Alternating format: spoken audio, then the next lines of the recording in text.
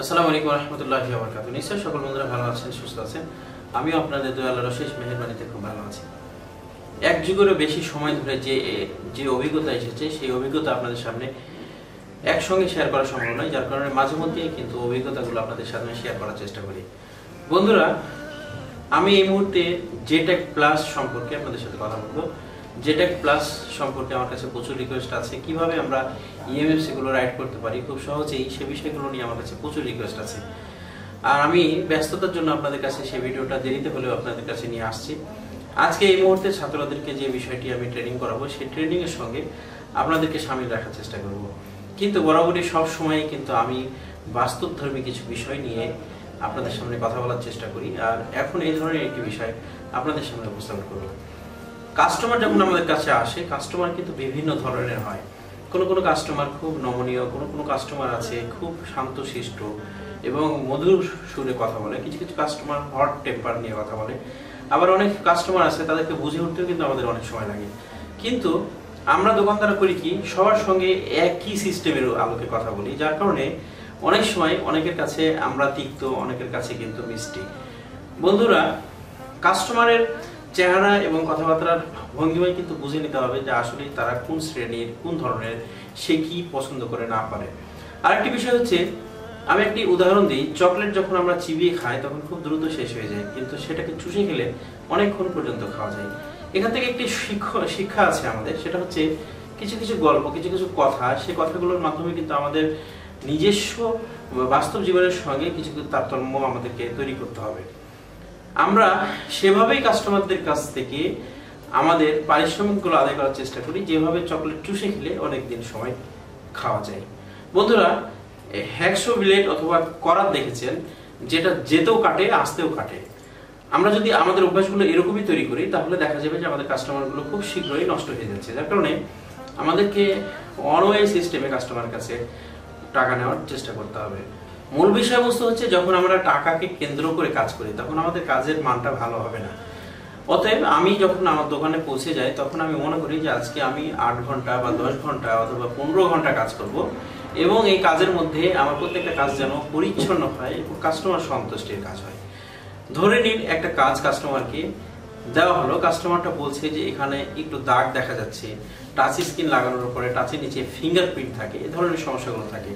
অনেক সময় তারা এটা নিয়ে মনক্ষুণ্ণ হয় এবং তারা বলে যে আমাদের এই কাজটি ভালো হয়নি। তখন আমি বিভিন্নভাবে তাকে কনভার্ট করার চেষ্টা করছি, তার মন মানসিকতাকে, এবং তাকে বোঝানোর চেষ্টা করছি না, এটা স্বাভাবিক, এটা কিছুদিন ব্যবহার করলে ঠিক হয়ে যেতে পারে। যে কোনোভাবে তাকে যদি এখান থেকে বুঝিয়ে বিদায় করে দেন, তাহলে হয়তো সে আপনার সম্মানের খাতিরে অথবা মুখ এড়াতে না পারার খাতিরে সে এখান থেকে চলে যাবে, কিন্তু পরবর্তীতে সে আপনার দোকানে ফিরে আসবে কিনা তার নিশ্চয়তা নেই।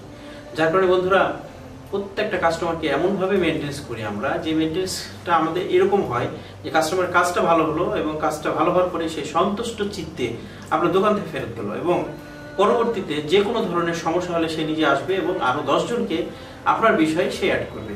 যেমন আমি বরাবরই সবসময় বলে থাকি যে আমরা কখনো কোথাও অ্যাড দিই না, কিন্তু আমাদের অ্যাডের হিরো হচ্ছে আমাদের প্রত্যেকটা কাস্টমার।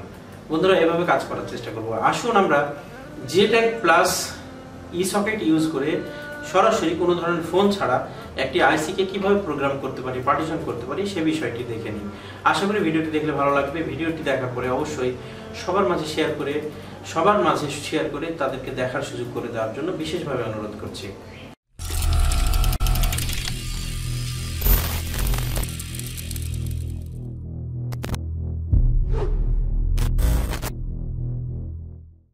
বন্ধুরা, দেখতে পাচ্ছেন আমার হাতে একটা EMMC।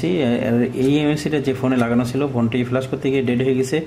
পার্টিশন মিসিং এর কারণে এই ফোনটি আর ফ্ল্যাশ নেওয়া সম্ভব হয়নি, যেখানে আমি কোনো পয়েন্টও পেয়েছিলাম না। যার কারণে EMMCটা বোর্ড থেকে তুলে নিয়ে এসে আমরা এখন প্রোগ্রাম করব জেট্যাগ প্লাসের মাধ্যমে। আর এখানে দেখতে পাচ্ছেন সামনে আমার সকেট, জেট্যাগ প্লাসের সকেটের ভিতরেই দেখতে পাচ্ছেন একটি বক্স। এখানে একটা অ্যারো চিহ্ন আছে, অ্যারো চিহ্নের দিকে কিন্তু আমাদের ডট থাকবে আইসির, এবং এটা যদি আমরা এখানে এভাবে ফিটিং করে দিই, ফিটিং করে দেওয়ার পরে কিন্তু আমরা এই বক্সটিকে এভাবে কাপটাকে ইনটেক করে দিতে হবে। এবং এখানে আমরা দুইটা জয়েন্ট আছে, আমরা দেখতে পাচ্ছি এখানে একটা প্লাগ অ্যান্ড প্লে, এবং এখানে দেখতে পাচ্ছেন প্লাগ দেওয়া আছে 162, 153, 221 এবং 529। এই ক্ষেত্রে আমার ইএমএমসি পিন আউটস যেখানে আছে টিপি পিন আউটসে আমরা যে নাম্বারটা পাবো সকেটে সেই নাম্বারটাকে আমরা ইউজ করব। এই ক্ষেত্রে এই ইএমএমসিটা আমরা 162 দিয়ে রাইটিং করতে পারবো। এর জন্য 162 নম্বর আমাদের এখানে যে প্লাগটা আছে প্লাগটা এখানে ইন করি। ইন করার পরে আমরা এখানে যে আমাদের সকেটটা আছে এটা সরাসরি জেট্যাগ প্লাস আছে, জেট্যাগ প্লাসের এই পোর্টে কানেকশন করতে হবে।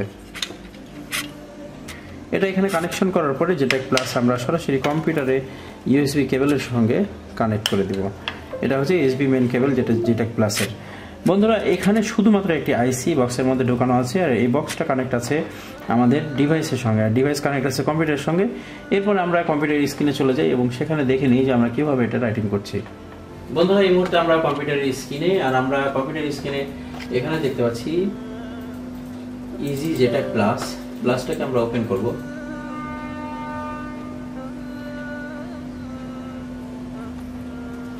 দেখতে পাচ্ছেন ইজি জেট্যাগ প্লাস আমাদের ওপেন হচ্ছে। ওপেন হওয়ার পরে আমরা যে কাজটি করতে পারি সেটা হচ্ছে এখানে আমাদের ভোল্টেজ আছে, ফ্রিকোয়েন্সি আছে, এগুলো সব আমাদেরকে সেটিং করে নিতে হবে সঠিকভাবে। এবং ইজি জেট্যাগ সকেট এখানে থাকবে। আমরা এখান থেকে সরাসরি রাইট বাই ভেন্ডরে আসি। রাইট বাই ভেন্ডরে আসার পরে যেহেতু যে ইএমএমসিটা আমরা কাজ করতে চাচ্ছি সেটা মিডিয়াটেকের ইএমএমসি, এর জন্য মিডিয়াটেকে আসবো আমরা। মিডিয়াটেকে আসার পরে এখানে কিন্তু আমাদেরকে একটা ফাইল নিতে হবে। ফাইলটি নেওয়ার জন্য আমরা স্ক্যাটারটাকে চুজ করবো এখান থেকে। এখানে স্ক্যাটারটা আমরা সিলেক্ট করে নেওয়ার পরে ওপেন করে দিচ্ছি। ওপেন করার পরে দেখতে পাচ্ছি কানেকশন যদি না পায় তাহলে আমাদের সিএমডি কমান্ড ইরর এরকম কিছু মেসেজ আসতে পারে। আর এই মেসেজগুলো যখনই আসবে বুঝতে হবে যে আমাদের এটা কানেকশন অ্যাকুরেট হয়নি ইউএসবিতে। দেখুন আমরা আবারও এখানে স্ক্যাটার নিচ্ছি। স্ক্যাটার নেওয়ার পরে দেখতে পাচ্ছেন ইন টোটাল পার্টিশনটা এখানে দেখা দিচ্ছে। এরপর আমাদের যে বিষয়টি দেখতে হবে সেটা হচ্ছে যে আমরা যেহেতু এমএমসিটা রাইট করতে যাচ্ছি, রাইটে ক্লিক করতে হবে।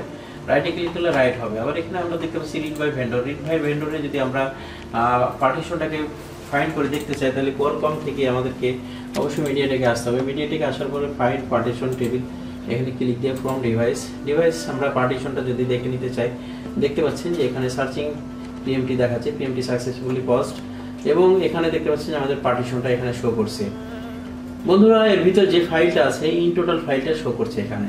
এরপরে যদি আমরা এক্সপ্লোরারে আসি, এক্সপ্লোরারে কিন্তু আরো মজার বিষয় আছে। সেটা হচ্ছে আমরা এখানে ভেন্ডরটা আমরা মিডিয়াটেক দেখাই। মিডিয়াটেক দেখানোর পরে আমরা যদি স্ক্যান পার্টিশন করি ফ্রম ডিভাইস তাহলে দেখতে পাচ্ছেন যে এখানে স্ক্যান পার্টিশনে আমাদের কিছু রেজাল্ট আসছে। এবং দেখতে পাচ্ছেন যে একটা ফোনের ভিতরে এখানে fat, user data, case, Android, protect in total সকল ইউজার ডাটাগুলো আমাদের এখানে শো করছে।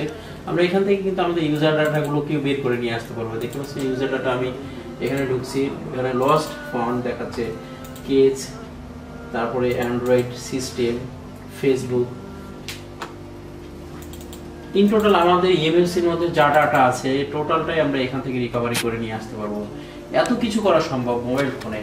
আমরা আসি রাইট বাই ভেন্ডরে আসার পরে আমরা আবারও দেখি, যেহেতু আমরা স্ক্যাটারটা নিয়েছিলাম আবারও আমরা স্ক্যাটারটা নিই। স্ক্যাটারটা নেওয়ার পরে দেখতে পাচ্ছেন যে টোটালটা আমাদের এখানে কাউন্ট করেছে। আমরা যদি এখন এই ফাইলটাকে রাইটিং করতে চাই তাহলে আমরা এখান থেকে রাইটিং করতে পারবো। বন্ধুরা একটা মাত্র আইসিটা আমরা জেট্যাগ প্লাসের সকেটের মধ্যে দেওয়ার কারণে কোনো ধরনের ফোন বা মাদারবোর্ড ছাড়াই আমাদের ইএমএমসিটা ক্লাস হচ্ছে। এবং এই ইএমএমসিটা আমরা যখন রাইটিং করব তখন একটা ডেড বুট রিপেয়ার আমাদের কমপ্লিট হবে। এই ইএমএমসিটা যখন আমরা ফোনে কানেক্ট করব তখন ফোনটি আমরা কমপ্লিটলি অন পেয়ে যাব। দেখতে পাচ্ছেন পার্টিশন রাইটিং চলছে। তার আগে ইরাস পার্টিশন করেছিল, আর চিপগুলোকে প্রথমে ইরাস করবে তারপরে রাইটিং করবে। আমাদের রাইটিং মোটামুটি সামনের দিকে এগোচ্ছে। পরিপূর্ণ রাইটিং হয়ে গেলে ইএমএমসিটা রেডি হয়ে যাবে, পার্টিশন রেডি হবে এবং আমরা এই ইএমএমসিটাকে সরাসরি ফোনে ব্যবহার করতে পারবো। এই কাজটি আমরা তখনই করবো যখন আমরা ফোন ফ্ল্যাশ করতে গিয়ে ডেড বুটে চলে যায়, পার্টিশন নষ্ট হয়, পরবর্তীতে আবার বুটিং করে না ফোনগুলো, তখন কিন্তু আমরা এভাবে কাজ করতে পারি। বন্ধুরা আসলে ছাত্রদের সাথে অনেক আলোচনা করতে হয়, আর এই আলোচনার ছোট্ট কিছু বিষয় আপনাদের সামনে আমি নিয়ে আসার চেষ্টা করি, কারণ আমি জানি যে আপনারা আমার ভিডিওগুলোর জন্য অধীর আগ্রহে অপেক্ষা করে থাকেন। আর আপনাদেরকে ছোট এই ভিডিও উপহার দিতে পারে আমি আসলেই খুবই গর্বিত এবং আমার কাছে শুকরিয়া আদায় করি। আর আপনারাও সন্তুষ্ট চিত্তে যখন ভিডিওগুলো দেখার পরে আপনারা সুন্দর কমেন্ট করেন, ধন্যবাদ জ্ঞাপন করেন, তখন আসলেই নিজেকে খুবই গর্বিত মনে হয় এবং আল্লাহ রাব্বুল আলামিনের কাছে আমি সবসময় শুকরিয়া আদায় করি। মানুষ হিসেবে পৃথিবীতে কোনো কাজ করতে হবে যে কাজটির দ্বারাই মানুষের কাছে যাওয়া যায়, মানুষের ভালোবাসা পাওয়া যায়, আর আমি সেই ধরনের প্রচেষ্টা সবসময় ব্যস্ত থাকি। বন্ধুরা দেখতে পাচ্ছেন যে আমাদের ইরাসিং পার্টিশন ইন টোটাল কমপ্লিট হয়ে গেছে প্রায়। দেখতে পাচ্ছেন যে যখন কমপ্লিট হয়ে যাবে এখানে অল ডান একটি মেসেজ দিয়েছে এবং আমরা একটি ইএমএমসি পুরোপুরিভাবে রাইটিং করতে সক্ষম হয়েছি। বন্ধুরা যেটা ক্লাস সম্পর্কে আপনাদের রিভিউ দিয়েছিলাম আনবক্সিং এর, আমার অনেকগুলো ছাত্র তারা কাজ করছে এবং ছাত্র ছাড়াও দেশের বিভিন্ন জায়গা থেকে কিন্তু যেটা ক্লাস আমাকে অর্ডার দিয়েছে আমি তাদের কাছে সরবরাহ করেছি। তাদের মধ্যে বেশ কিছু দুর্বলতা ছিল এই কাজগুলো সম্পর্কে, যার কারণে আমি আজকে ভিডিওটি নিয়ে আসলাম।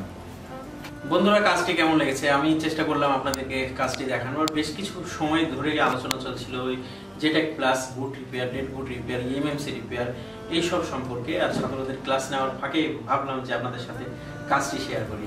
ছাত্রদের কাছে জেনে নিই ছাত্রদের কেমন লেগেছে কাজটি। ভালো লেগেছে। দেশের বিভিন্ন জায়গা থেকে যখন ছাত্ররা আসে এবং এরকম ভালো ভালো কিছু তারা এখানে শিখতে পারে এবং যাওয়ার সময় সন্তুষ্টি চিত্তে যায় এবং প্রত্যেকটা ছাত্র এখান থেকে বিদায় নেওয়ার সময় তারা চোখের পানি ফেলে দিয়ে যায়, এটা আসলে আমার জন্য খুব অহংকারের। তাদের চোখের পানি বলে দেয় তারা আমাকে কতটা ভালোবাসে এবং তারা পরিপূর্ণ সময় এখানে স্পেন্ড করে নিজস্ব জ্ঞান আহরণের জন্য। বন্ধুরা আশা করি ভিডিওটি ভালো লেগেছে। আবারও কখনো কোনো একটি ভালো বিষয় নিয়ে আপনাদের সাথে কথা বলার ইচ্ছা পোষণ করে শেষ করছি। সকল ভালো থাকবেন, সুস্থ থাকবেন। আসসালামু আলাইকুম ওয়া রাহমাতুল্লাহি ওয়া বারাকাতুহু।